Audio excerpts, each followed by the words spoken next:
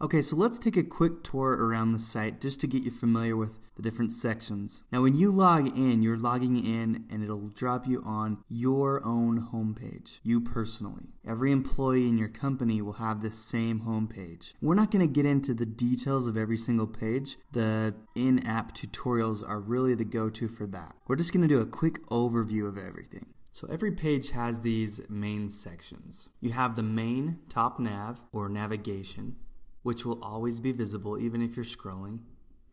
You have the main page content down the middle.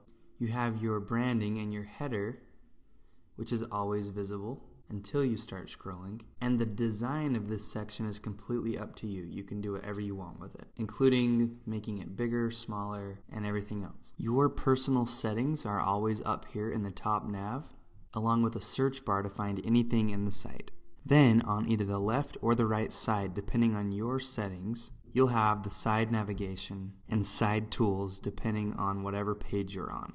Okay, so the little star right here, this is your favorites. This allows you to set up pages that you go to often and put them in your favorites or star them so that you can go down and find them quickly. So this next one over has to do with companies, company contacts, individuals, basically all the people and companies that are in the site. So a company is self-explanatory. Company contacts work for a company, and individuals are customers of yours who don't work for a company. This icon is for supplies. Supplies are all the things that you use in your company that make up your products. This could be anything from markers for the office, to oak, to sandpaper, so on and so forth. This is your orders section. This is where you'll manage orders, create them, and do all the things related to an order. This section is the marketplace. Here you can discover other companies to buy from and sell to. This is the financial section of the site. Here is where you'll manage everything that has to do with money. Invoices, statements, importing and exporting in and out of your financial software, etc. The next section is the reports section.